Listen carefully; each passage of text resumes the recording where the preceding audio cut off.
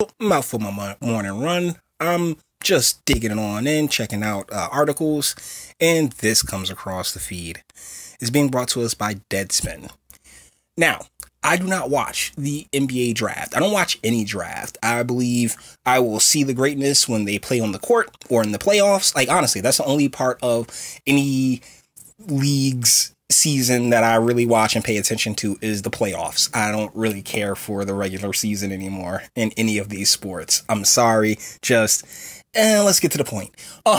So when it comes to drafts and fantasy, I believe that these leagues know how to brand, know how to market, and they want to make their leagues be profitable 24/7. They want to be clocking dollars every second of every day, and damn it, you gotta respect the hustle. So this, I didn't know that this had happened, but Chauncey Billups drags out tired trope, says Zion Williamson was raised right because he had two parents in his home, quote unquote, by Gabe Fernandez. Okay, let's get into this. With the first pick in the NBA draft, ESPN draft analyst Chauncey Billups selected one of the worst possible approaches to complimenting a player's character. After Zion Williamson had finished taking his ceremonial photo with Commissioner Adam Silver and was making his way over to ESPN's Maria Taylor for his first interview as a New Orleans Pelican. Before Zion could get on the mic, Billups decided to throw in one extra compliment to the former Duke player's personality as a team player. He said Zion was raised right because he had two parents in his home. Statistically, yeah. I mean, if you want to be 100% honest with it, because I remember watching a little Zion Williamson during a couple of games at Duke, but like I said, get to the league, get to the playoffs, show me what you got.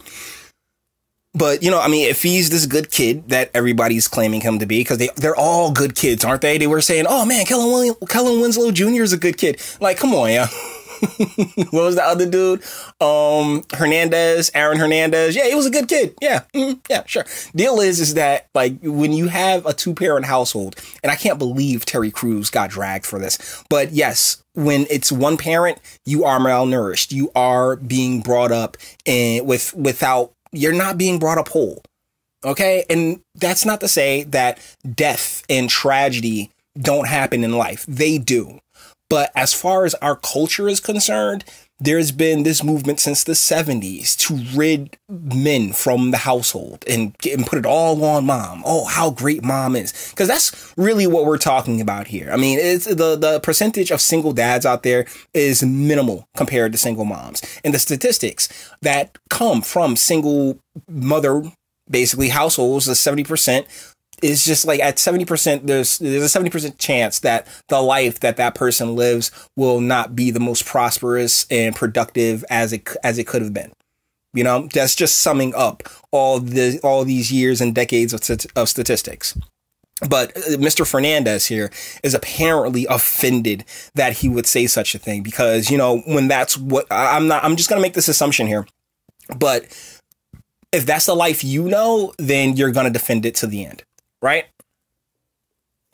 I mean, there's been instances of parents that walk out on their kids talking about, hey, worked wonders for me. I did great. And then walk out on their kids.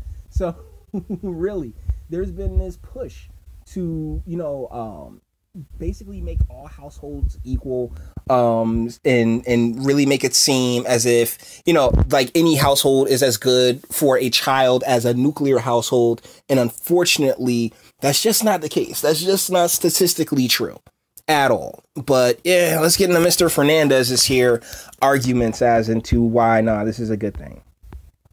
The clear implications of Billups' statement is that the players who did not have two parents in the home, like, for example, 4th overall pick DeAndre Hunter, were not raised right. That implied point is further driven home with the next sentence being about discipline. Yeah, because that's what fathers provide. One would think there'd be so many different things to talk about with Zion Williamson, given the constant media attention he's gotten over the past year or so. But I suppose that this kind of BS character assessments are a fine substitute for basic inoffensive commentary. Oh my goodness. Go hug your dad, but the likelihood of you having one is very small. Look, no one's ever said, and I don't think anyone's ever said or ever tried to discount, like, you know, when people come from single parent households, yes, you have that parent and they're doing it all, but the deal is that what tends to be forgotten or tends to be overlooked is the parents' choices that led to them being a single parent, and that comes for men and women, but more along the lines women, and they basically play this like little lotto game, to be 100% real with you. I mean, look at Kevin Durant's mom, LeBron James' mom, like most of these guys who, you know, single parent households, what would their mother be without them? You know, their mother would be out here in the streets right next to everybody else. But they sit there and like, yo, they want to uplift the person that they came out of. And trust me, I couldn't agree more. I do believe in that, but it's also a matter of taking into account the choices that they made to get them there. Because just as easily as Kevin Durant's mom gave birth to Kevin Durant, Kevin Durant's mom could have gave birth to Mike Mittens from 18th Street that got 15 felonies out on warrants right now, son. You know, so, you know, let's be real. And this sentiment that, you know, oh my goodness, two parents in the home, that doesn't matter. That it doesn't matter. It doesn't mean it means the world.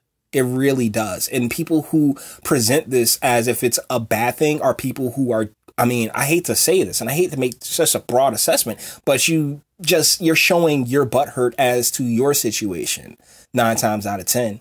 Or you're just one of these super liberal types that are like, yeah, women and men are the same thing. Let me tell you something. There's literally nothing. Because here's the thing. Each and every person is a product of two people coming together and a P blowing an L into a V. Okay. And so that P and that V need to be together, need to be raising that person together so they can have a very well-rounded view as to how to operate within society.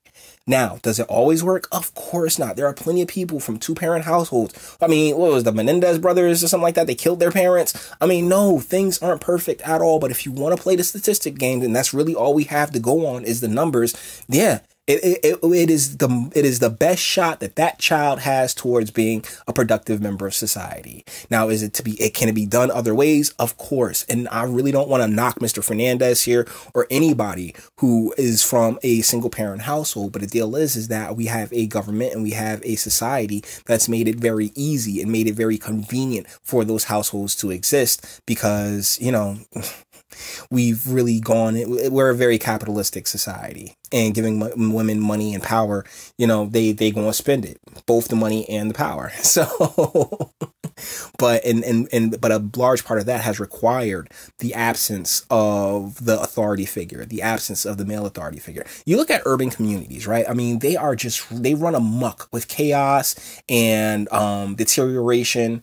And, you know, just emotional, like so overly emotional, very feminine, very eggshell type situations. And what is very apparent is that, you know, a lot of particularly the younger people from these areas don't have that authority figure at home. I mean, end of the day, and I sincerely doubt that there's too many people that can argue this point, but at the end of the day, it does all start at home. What type of home life a person has, and school can't give it to them. Programs can't give it to them. The only people that can give it to them are the two people that made it. Right? So that home life is the most important thing in any child's development.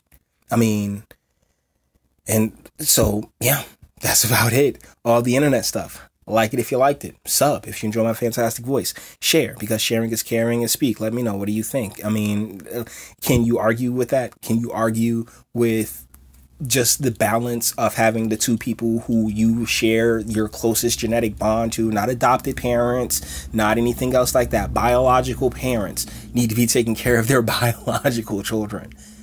And we, as a society, should be pressing towards making that more advantageous. We should really be incentivizing towards investment in our nuclear families more than anything else. With that being said, till the next one.